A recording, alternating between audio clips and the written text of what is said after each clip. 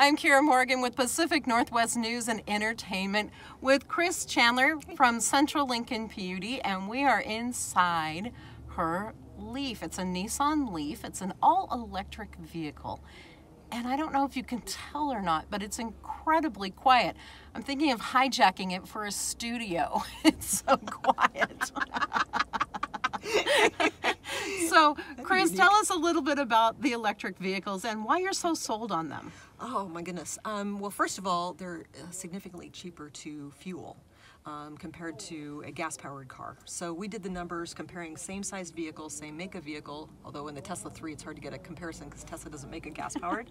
But we did a similarly sized Tesla 3 compared to a Mercedes, and it's 80% cheaper to fuel your vehicle with electricity over gasoline.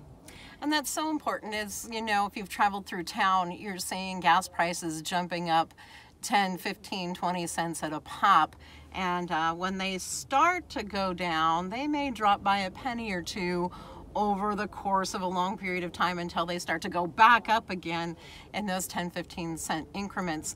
So your electric vehicle, tell us a little bit about it and why you love it so much. Okay. Well, I'll start it just so you can hear.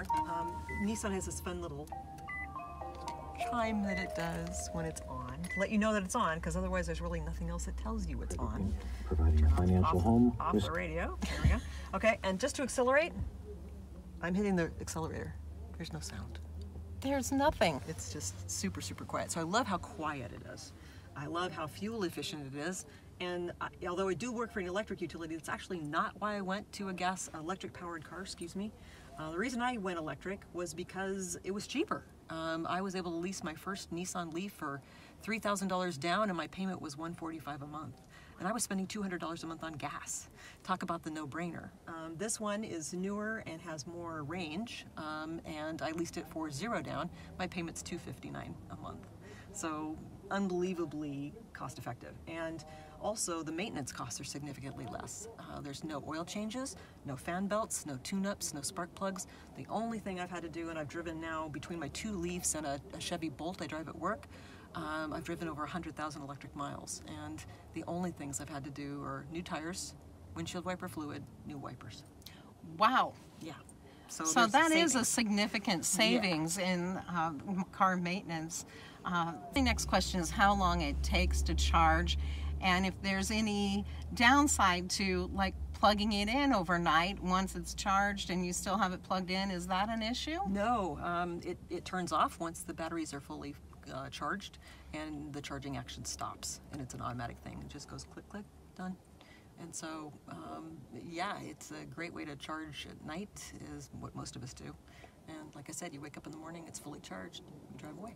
So do you have some kind of an alert or something that lets you know, like the gas light? Right. Absolutely. Right here on the panel, and all EVs have this at some level or so, it tells me what percentage of my battery is charged. At this point I'm down to 21%, which is not where I prefer to be. And I have 21 miles left of range. Now, that's a kind of a ballpark. I could probably drive it fully to 0 and I probably have another 7 miles, but I never like to depend on that. That's never fun. It's a little stressful, actually. It's like driving a gas-powered car. You know, you wouldn't leave, Yachats no longer has a gas station. You wouldn't leave Waldport with only 1 gallon of gas to head to Florence, because that would be risky. You might run out of gas. Right. And the same thing's true with electric vehicles. So it's just a matter of being mindful.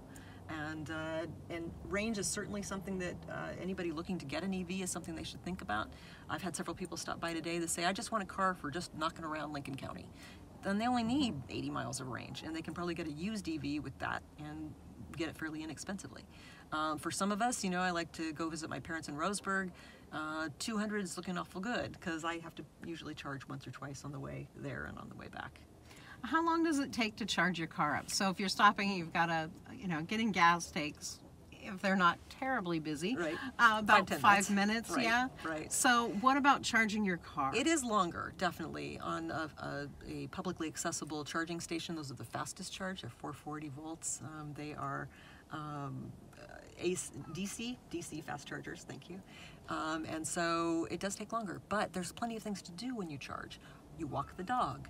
You get a meal, restroom, return phone calls, Sometimes I pay bills. I mean, there's just, you know, loads of things to do when you're charging. I never lack for something to do. You can certainly walk around. Excuse me, if you're charging someplace in a retail area, you might go shopping. There's always, like I said, there's always something to do. The charging station here in Newport, the main public charging station, is by La Roca and La Maison. So, you know, people can pick up a snack or have a meal, walk down to the Bayfront. So it only takes about, what, an hour? Oh, a half hour. Well, for a That's Nissan not bad Leaf at all. with 100 miles range, about a half hour.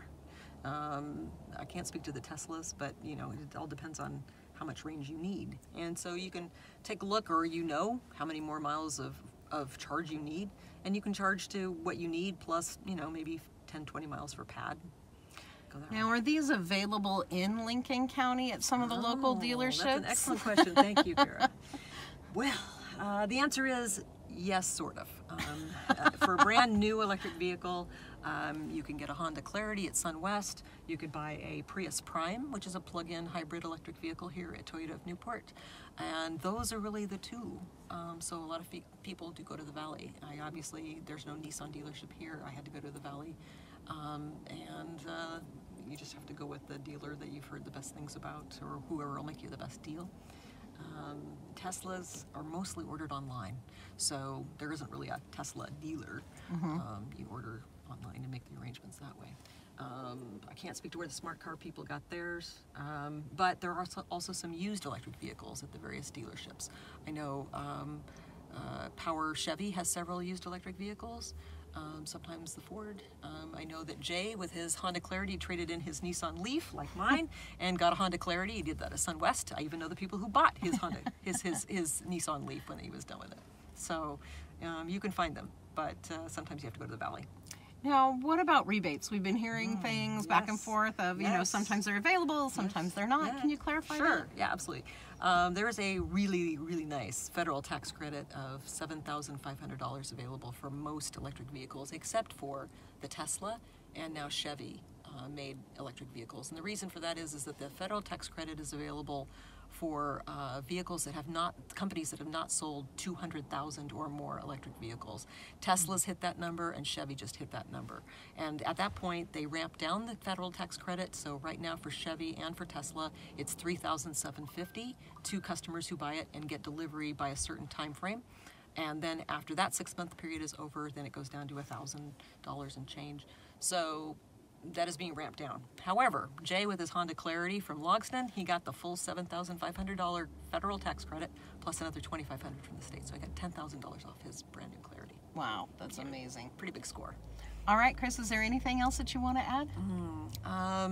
Feel free to email me at info@clpud.org for questions about electric vehicles. If I can't answer the questions, I can find somebody who can.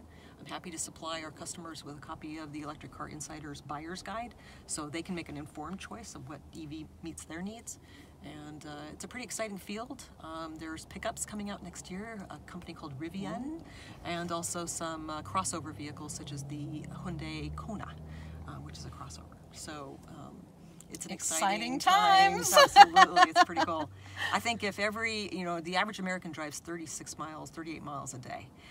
If people drove just that first 38 miles on battery, the amount of carbon we would keep out of the air and the pollution we would keep out of our air is significant.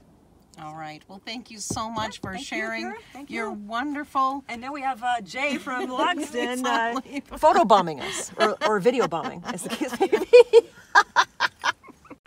Okay, I'm Jay from Logston, and I have a Honda Clarity, which I consider to be the best value for a hybrid electric plug-in car that there is on the market today.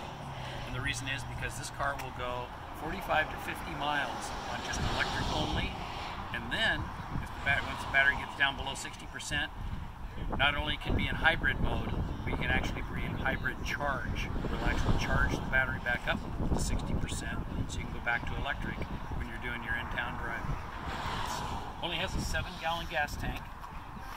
The plug-in up here charges the car from dead to full within 2 hours. That is on a level 2 charge, which I recommend that everybody get one of those at their house. They're easy to install. I installed mine myself, just plugged it in, hung it on the wall, plugged it in. The thing about this car is, since we're up this way, the engine compartment, pretty well packed. You've got your electric engine here, 360 horse, and you have your 1.5 liter 4-cylinder Honda engine. Combined, it's 220 horse you have out of this little car. So it's not, it's nothing to sneeze at. This car is a great race car too. And it's got air-cooled brakes. This is the cooling down here for the brakes. There's rear cooling for the brakes in the back. Not that anybody ever even uses the brakes. So what kind of room does it have? Lots of room. This car is probably, oh, excuse the dirty mat.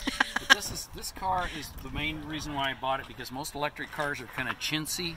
They're small. They don't, you know, I like creature comforts, right? This car's got electric seats and air conditioning and all kinds of power port plug-ins. It's got a great screen.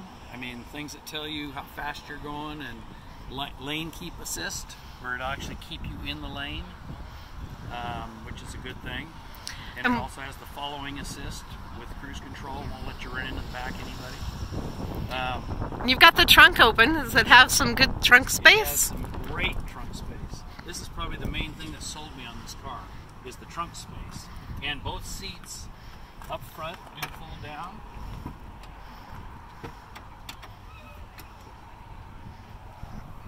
For amazing trunk space. And notice when you're looking at this, the front seats are almost all the way back.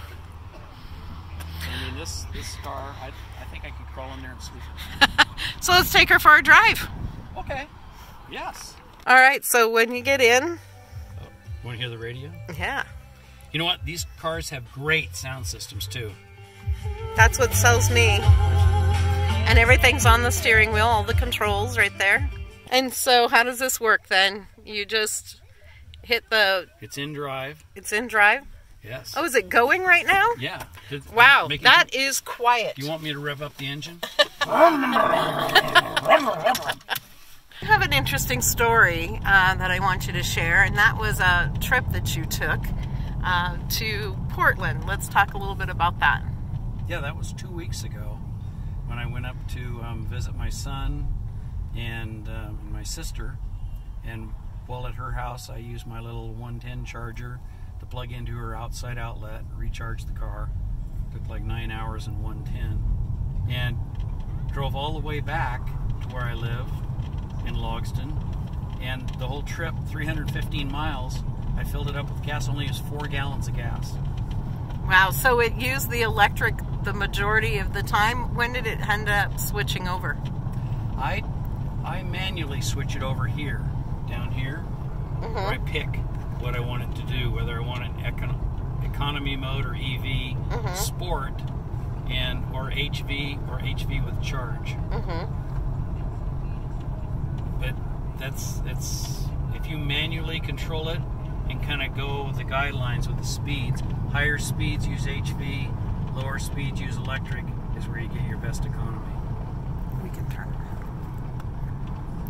So it's very smooth and incredibly, as you can tell, it's incredibly quiet. Everybody on our right, so we don't run into anybody.